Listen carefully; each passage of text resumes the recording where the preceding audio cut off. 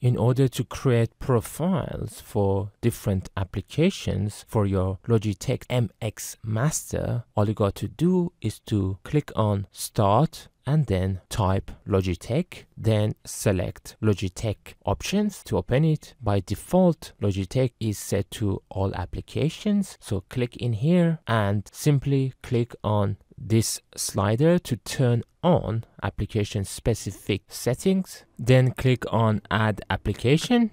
In order to create a profile for an application, simply select the application that you want to create a profile for. In this example, I would use Photoshop, and then you can click on any buttons of your mouse, such as horizontal scroll, and then it will give you options to change it to any other function. And I simply change it to zoom in, out, and then you can click anywhere outside. In this way, we have created an application profile for Photoshop. If you want to create additional profiles, come here and click on Add Application and select any other application to create a new profile.